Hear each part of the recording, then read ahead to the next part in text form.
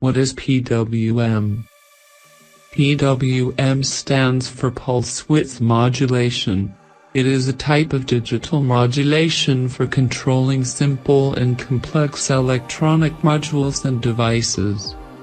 PWM technique is used for making analog voltage levels using digital microcontrollers or microprocessors or ICs. The Arduino and other microcontrollers are digital devices. They can only understand and also generate two voltage levels, high and low.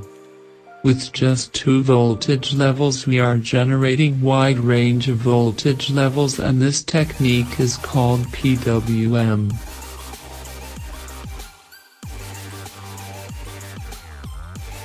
How can we generate variable voltage level with just high and low digital levels?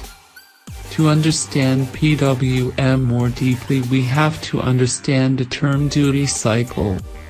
Duty cycle is represented in the percent from 0 to 100%. 0% duty cycle means no voltage at output, and 100% duty cycle means maximum voltage of the power source. Here with microcontroller full voltage is generally 5 volts, so at 100% duty cycle we get 5 volts. If we set duty cycle to 50% we will get average voltage as half of the source voltage. Here it is 2.5 volts at output.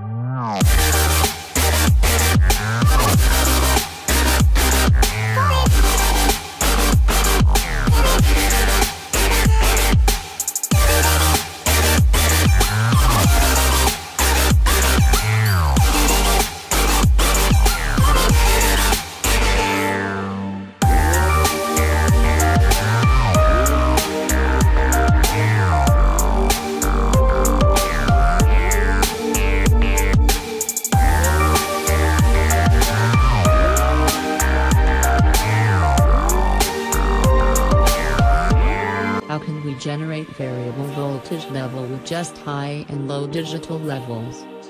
To understand PWM more deeply we have to understand the term duty cycle. Duty cycle is represented in the percent from 0 to 100%. 0% duty cycle means no voltage at output, and 100% duty cycle means maximum voltage of the power source.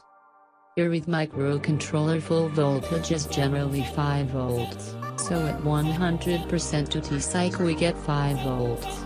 If we set duty cycle to 50% we will get average voltage as half of the source voltage.